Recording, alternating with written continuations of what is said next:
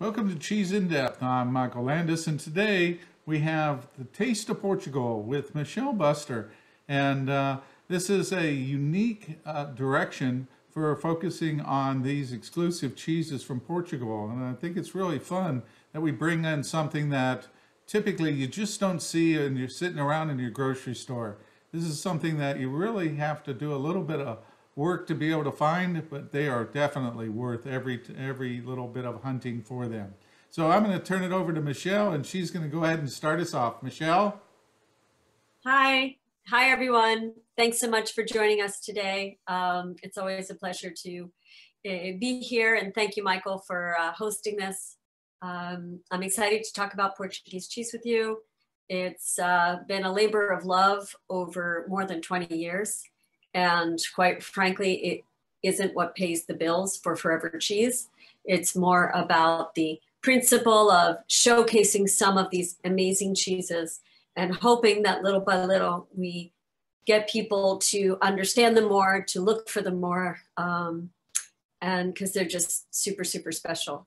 So welcome to those who know me and who have come back to listen to another one. For those of you who don't know me, my name is Michele Buster, and I have been selling cheese every day for about 27 years now. I started with zero knowledge and just kind of learned hands-on every single day from 1993 on. My company, with my partner Pierluigi, we focus on only certain countries: Italy, Spain, Portugal, and Croatia. Italy, because my partner's family is Italian, and they make a very unique pecorino romano in the countryside of Rome. We do his other family cheeses, and then I wanted Spanish cheese since I had lived in Spain for 3 years, and what embarked on a search for manchego led to a whole treasure trove of another 50 cheeses that we carry now and other accompaniments. Portugal was part of the Iberian Peninsula. Nobody was paying any attention to it except the Portuguese community. So one day we decided that we would take them under our wings and try and create a market for them outside of that community. And then Croatia, because I fell in love with the Adriatic, and then learned that pashkisir was something I didn't want to live without, and I had to make others want. So let's dive right in. Please, if you have questions, you just write to us in the chat. We can answer them before, during, after. Portugal, there's a lot of cheeses that are made also in the Azores. These slides are cows on the island of São Jorge, which is one of the cheeses that we're going to talk about. Before I get into that, just, because sometimes I get caught up in the lives of my producers and sharing that, there are a lot of different ways to put together a cheese plate. So when you're trying to figure out how you want to do it, there's no right or wrong way, and there's no just one way. You may want to group cheeses by country. You might want to group cheeses by milk type. Very often, if you've heard of a vertical wine tasting, so it's the same wine, different years. You could pick a milk type like all sheep and do a young, a medium aged, and a very aged cheese. You could do all sheep, but from different regions. You can do a lot of different things. You might pick a category, all things that are beer washed or just washed cheeses, some with wine, some with beer, some of others. You could do it on the basis of milk types: cow versus goat versus sheep versus buffalo. And hey, I had some camel's milk cheese last week.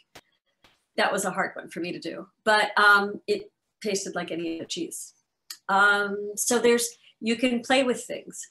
Sometimes I get the question often, do I eat the rind? And that answer has many caveats. It depends. So if it's a very soft rind, you might want to eat it. If it has a very plasticky feel and it tastes like plastic, then it might not be something that you'd enjoy eating. If it's a white mold rind, they're more likely the ones that people want to eat, or a washed rind, but it doesn't mean you have to. So I always tell people to try the cheese, try the rind, and try it all together. And then you make the decision whether you like it. Some cheeses, as a nature, like a washed rind cheese, have mold marbled into the rind. And if you don't like the flavor of mold, You're not going to like the cheese with the moldy rind. Other people really like that flavor profile. So it's very subjective. And there's a lot of books on it, and a lot of books are very opinionated. And I say you make your own decision, just like you decide if you're going to have white wine with your steak and red wine with your fish. It's a matter of taste. It's true that some combinations can be overpowering, and kind of it's a lot of give and take and trial and error.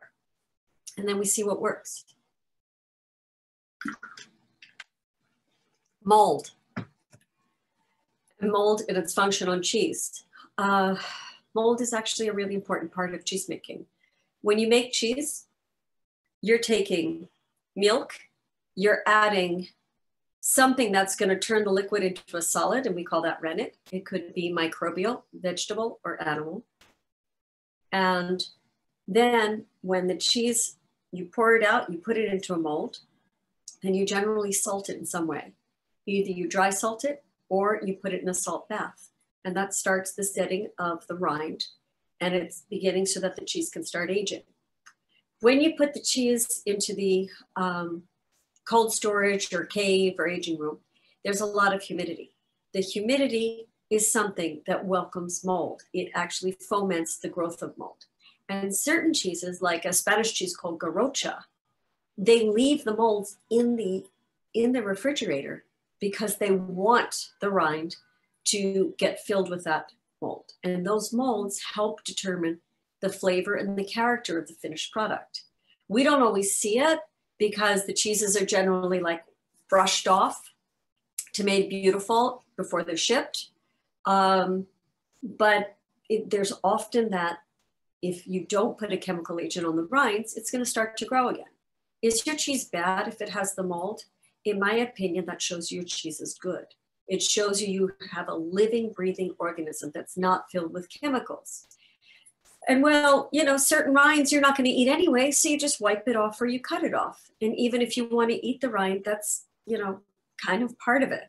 But if we go to the market and we buy an apple and the apple has a bruise, you don't return the apple. You try maybe not to buy it, but it might happen anyway. You cut around it. It's the same thing with the mold. If you don't like that moldy flavor and you don't want to eat it, you cut that rind off or you wipe it off. But it's something that shows that the cheese is alive. And there's not really a color of mold that is bad. There's only a brown, very hairy mold that we call cat hair, which is something we don't want to have. But if I've learned something in all of these years is I've seen every color of the rainbow mold.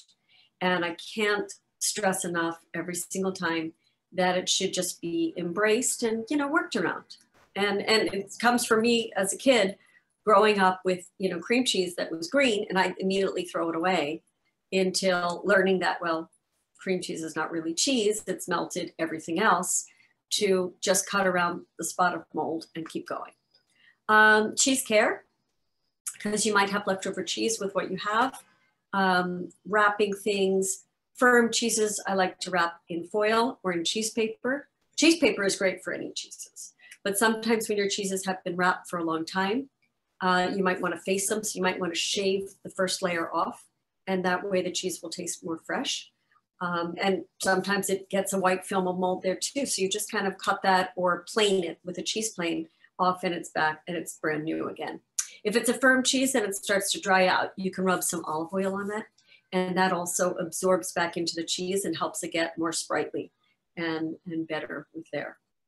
So there are a lot of ways of cheese taking, but in general, you should try and buy only what you need for a week or two, not hold on to it for life, because a cheese is better fresh, freshly cut. We can't always do that, so you might order from afar. If you get a vacuum sealed cheese, you want to take off that vacuum seal and let your cheese breathe for at least an hour. So that it will kind of come back to life. It's like being shut in your room with the lights out and the windows closed and the shades down, and it kind of takes away your breath and makes you pale and pallid. And so when you open that door, you take off that plastic, then you're coming back to life. It's very important, and it's very important to try cheeses at room temperature. The colder things are, the less flavor that you can have.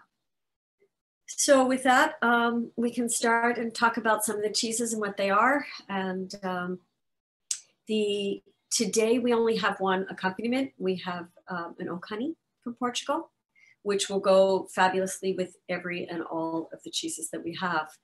A lot of people ask about pairings. And Michael was talking about a book he has coming out with beer, and there's just so many different pairings that you can do with things. And I'll try and think of a few more as we're talking about each of the different cheeses. But you can pair with wine, you can pair with beer. I've done Scotch and single malt Scotch tastings with cheese. Honey, of course, with so many things.